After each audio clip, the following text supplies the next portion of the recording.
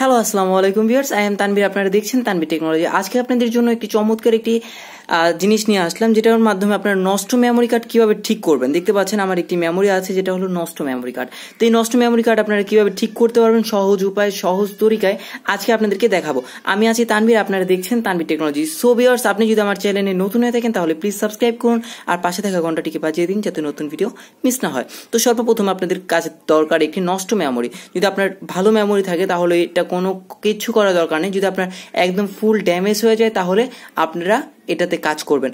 আর যদি দেখেন আপনার এটা প্রথমে কম্পিউটারে ঢুকাবেন, ঢুকানোর পর যদি দেখা যায় যে কম্পিউটারের মাধ্যমে ঠিক করা যাবে, অথবা দেখা যায় যদি আপনার এটা ফরম্যাটের একটি অপশন আছে তাহলে আপনার ফরম্যাট করে আপনার মেমোরিটাকে ঠিক করে নিতে পারবেন।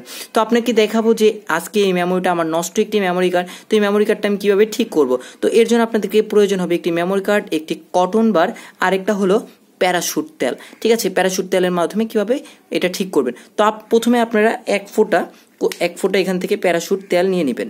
ঠিক আছে, আপনারা সামান্য পরিমাণে একটু তেল নিয়ে নেবেন। তো আমি সামান্য পরিমাণে একটু তেল নিয়ে নিলাম। সামান্য পরিমাণে তেল নিয়ে দেন এই প্যারাশুটটাকে, আপনারা অরিজিনাল প্যারাশুট হতে হবে, এমনি নর্মাল প্যারাশুট হলে হবে না। দেন এখানে মেমোরিতে দেখতে পাচ্ছেন যে দাগ দাগ অপশনগুলো আছে, এই অপশনগুলোর মধ্যে আপনারা এটা রিপেয়ার করবেন খুব ভালো মতো করে।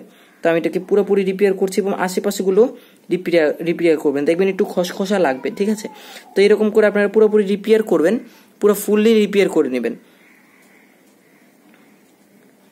দেখতে পাচ্ছেন আমি পুরো ফুল রিপেয়ার করে ফেলেছি। রিপেয়ার করার পর এটা কিছুক্ষণ আপনারা ওয়েট করে রাখবেন। ঠিক আছে, এটা কিছুক্ষণ শুকানো পর্যন্ত আপনাকে ওয়েট করতে হবে। দেন আপনার 10-15 মিনিট শুকানোর পর এটাকে আপনার একটি পাতলা একটি কাপড় দিয়ে দেন এটাকে মুছে ফেলবেন।